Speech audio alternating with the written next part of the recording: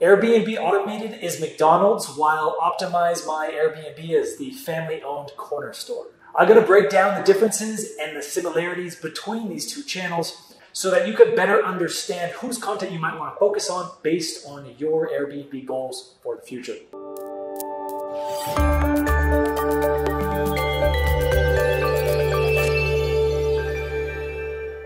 I want to start off with our histories. They're both kind of similar. In 2009, Sean Rakidzich from Airbnb Automated was homeless. He got evicted, and through that experience, he started a magazine or a newspaper company in Texas, and through that company, he had a few apartments available to him, and through that, he put them on Airbnb and became an Airbnb host in 2015, and since then has become Airbnb Automated. Has a business now, Airbnb rental arbitrage of 100 plus Airbnb listings. For me, in 2009, I was in college studying accounting, and that's how I found Airbnb in 2012. I quit my first accounting job, found out about Airbnb through a random conversation in my kitchen, and started working at Airbnb in 2013. I became a host that year as well. Since then, my life has just been total Airbnb. I've spent more than 1,700 nights on Airbnb. I've written the best-selling book for Airbnb hosts. I purchased, this is called the Belmonte Penthouse. It's the first Airbnb in my name, piece of real estate in my name. We both started our Airbnb YouTube channels in 2017. Now we've got some other similarities. We both don't like the property management system Evolve. We both go to the gym, apparently, and we both deliver our content in a similar way. No BS, straight to the point. But that's not what you're watching this video for. Probably you want to know what are the differences. What are the differences? So let's get into that. Now I'm going to cover first the main differences, then I'm going to cover some other differences between us, and I'll wrap it up with the conclusion, no more than 5 minutes of your time. What is the main difference? Airbnb Automated is rental arbitrage. What is that? That is when you go to a landlord and you say, I want to pay you rent, but I'm gonna turn over and list that on Airbnb, short-term rental. I'll pay you a consistent rent, I'll make a little extra. That's what Airbnb Automated teaches, and they teach you how to go, they're teaching professional businesses. They're going at it strong. If you want to start in that business and get 100 listings, be a real Airbnb property manager, that's gonna be your best bet. They focus on that type of Airbnb information. And that's what this channel is all about, is how to grow your business to make, 2.2, 2.4 million in cash and to keep going. The one thing that I'll note is I think market research in that environment is more important than the amount of quantity on the channel, the amount of quantity of content on the channel. Back when we started hosting, you could do Airbnb rental arbitrage basically anywhere, and you could be successful if you had a little bit of business savvy. Nowadays though, 2022, it's difficult. I would argue you really need to focus on the data and the analytics of a market to have a high degree of confidence before you get going. Now that's Airbnb Automated. Optimize My Airbnb, what I do, I work with folks who don't have dreams of creating a very large Airbnb property management company. If you want 15 or less Airbnbs, most of the hosts I work with have 1 to 5. But if you have less than 15, I'm gonna be your best bet. The reason is because at that level, you're still a small business. You face a certain set of challenges to you, whereas when you want to run a business in numerous cities with 50, 100 Airbnb listings, you have different problems that you need to figure out. Not the least of which is hiring, knowing how to hire, knowing who to hire, teaching that person to manage, you being a good manager.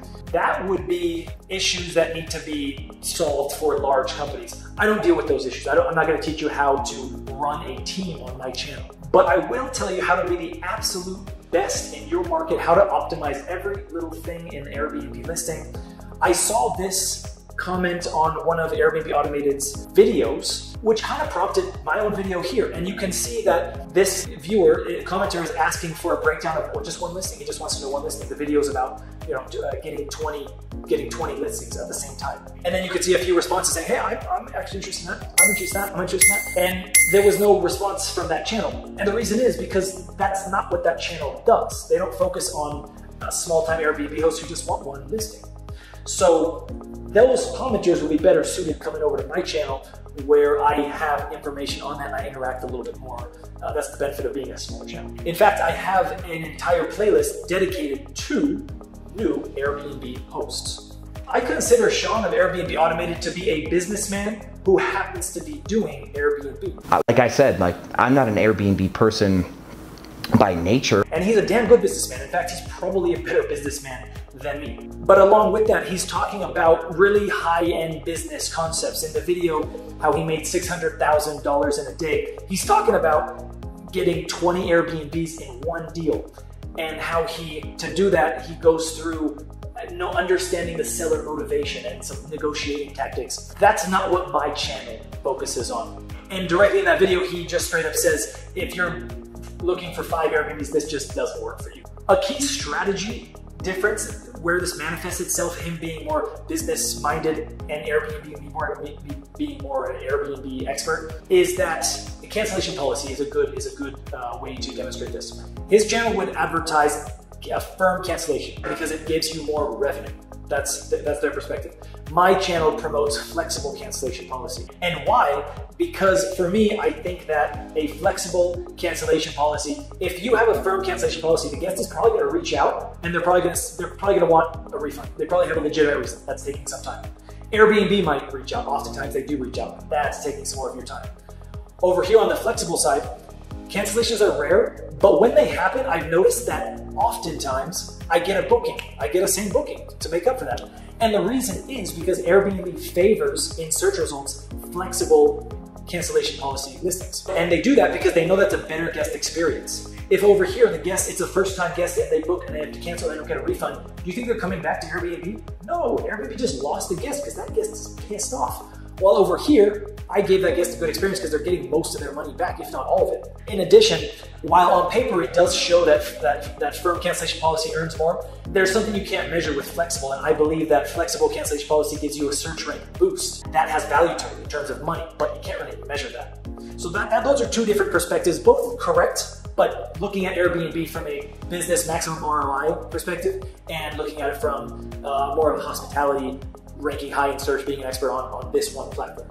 Okay, so those are the main differences. Airbnb, rental arbitrage, go big or go home, 100+ listings, getting a legal business, doing everything really formal. Me, up to 15 listings, being an expert on the platform, optimizing processes, really being focusing on hospitality, etc. There are some other differences. Sean from Airbnb Automated, he's not a super host. I am a super host. On his channel, he's got almost 10 million views. That's impressive. I have a paltry 300,000. Now that's not all bad. That comes with its pros. One of which I mentioned is that I respond to 100%. I read and respond to 100% of the comments. In fact, sometimes I take 5 minutes just to respond to one comment. Sean charges $1,000 an hour. That's impressive. $16.67 a minute. I charge about $230 an hour through my consultation, $95 for 25 minutes. Airbnb Automated doesn't talk about hospitality so much. In fact, he says that. They do though talk about photos, and I think they give good advice about photos. Here's the cool thing. You also don't need any special knowledge of hospitality. As I mentioned, focus more on hospitality, but that just depends on your goals. That's kind of the point of this video. If you're running a giant business, well, you have to consider, well, if I want to get 5-star reviews, how much effort is that going to take, and how much revenue am I going to make? You know, maybe I'll have to spend double, but I'll earn only half more.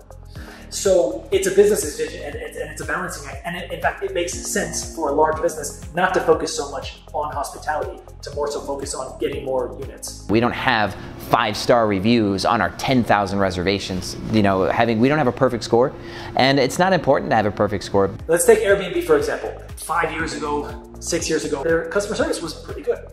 But as they grow and became this behemoth of a company, they had to make some decisions. For how much we're spending on our customer service, are we getting that much benefit? We have a fiduciary duty to our shareholders. Are we doing a good job? Are we maximizing our investment? And so they made the decision that no, they're not. So their customer service went down the toilet, as we've all noticed if we're Airbnb hosts, but their revenue shot up. So that's the balancing act that they're doing. Think of it another way. You go to a really touristy area and there's a bunch of vendors all over. You could buy food, they're all kind of the same, but you just choose one. That vendor doesn't have a motivation to work on hospitality and to work, in this case, on the best food. Why not? because he knows that the amount of money and time and effort he'd have to spend on getting good food and improving the quality of his food, it's not going to return much of the income because he's still going to get, there's still so many guests coming in. He doesn't have much repeat customers. So he knows he's got the demand side, the customer's always coming in. So does it make sense for him to serve the best food in the world? No, it makes sense for him to serve okay amount of food and get as many guests as he can coming in who aren't going to complain, but aren't going to, they're not coming back anyways. Hope that makes sense. Airbnb Automated is for USA only. The concept he talks about in terms of hiring practices and accounting and legal starting businesses, those are USA only. I am focused on more of the world. I have helped Airbnb hosts in more than 150 cities, 70 countries, 150 countries. 70 hosts from 70 countries have actually paid me to help them. I think that's pretty cool. I'm proud of that number. Airbnb Automated is more so for property managers. Optimize My Airbnb. While I have been a property manager since 2015 and have been part of a business that managed 75 listings at one time, that's not my focus of my channel. I consider myself a platform expert, an absolute expert, best in the world at Airbnb. The last difference is Sean from Airbnb Automated. He's more of a salesman, and he's a good salesman. And I say that with zero malice. That's a good skill to have. And he's open about it. So maybe sales is my thing. And he has a course to sell. Whereas on my side, I've said in a not so business savvy way, I've said that all of my tricks and secrets are out there for you. If you have the time to consume my content, it's all there for you. You don't have to buy a course from me. In fact, I don't have a course. I say the only reason you pay me is to save your time. That's the only reason. In fact, you don't pay me. I'd rather you not pay me and just go to my channel and learn for yourself. Become your own expert. In conclusion, Airbnb Automated, they sell a better idea. Become an Airbnb millionaire without owning any property. And it's true, you can. It's hard, but true. It's possible. But that channel, that gives you hope. They give you hope. They give you excitement. I'm more of a realist. I kind of do the opposite.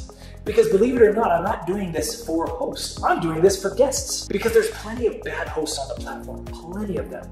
If I can make hosts better, I make travel better for guests. In fact, I'm showing you a review now on my book from Deb. Now, Deb left me a negative review. She said, I talked her right out of being an Airbnb host. Deb doesn't know it, but I saved Deb a lot of time. That's damn right. Deb would be a bad host, and I proved that to her, and now she's not going to be a host. I saved Deb a lot of time. Deb should be thanking me. But that's kind of my thing. I'm not here to sell you anything. I'm not here to sell you on Airbnb. In fact, I'm trying to do the opposite. Airbnb Automated, they do have a course, and that's eventually what they're pushing you to. A lot of the videos will give you some good information, but if you want all the information, you're going to have to buy the course. He mentions the course in a lot of his videos, and I'm sure the course is fantastic. I'm positive the course is fantastic. I'm not going to reiterate what I said earlier, but all of my stuff is on there for you. If I do a video about title, I'm putting everything on the line about everything I know about title is there for you in that video. I hope I've been able to differentiate the two a little bit for you. Now, Airbnb Automated, you want to go big. You want to go big in Airbnb, be an Airbnb millionaire. Optimize My Airbnb. You're going to have less than 15 properties, and you want more of an intimate relationship with that Airbnb expert, which is me.